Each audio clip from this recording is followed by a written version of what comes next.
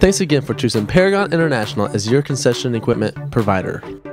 Today we're going to show you how to take off the top on a 1911 8-ounce popcorn machine to replace things such as the top itself, the canopy, the windows, and the interior switches.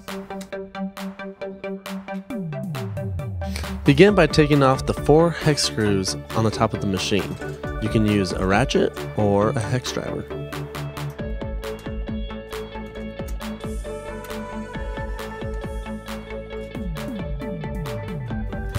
Once all 4 screws have been removed, gently remove the top. Then, open the door and unscrew the 2 self-tapping screws on the back side of the machine, the operator side, to fully release the canopy. On the opposite side of the screws, there is a lip holding the canopy in place. Gently slide and lift off, avoid damaging the wires. Once the canopy is removed, we can now start to remove the wires from the switches. Simply remove all of the wires. Later in the video, we will show you how to attach the wires onto the new switches. To remove the switches, firmly press on both triggers on each side of the switch and firmly push out.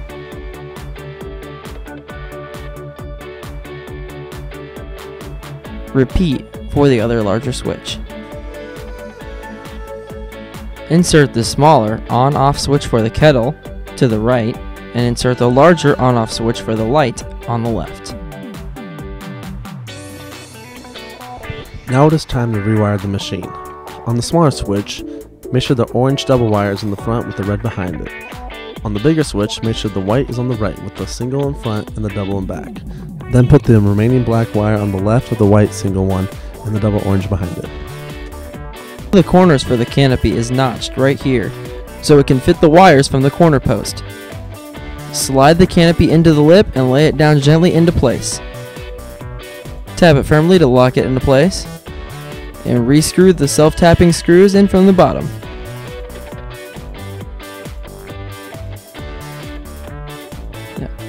Finally, replace the 4 screws on the top, and you're good to go. Thanks for watching our video. Now you know how to properly change the switches on a 1911 popcorn machine.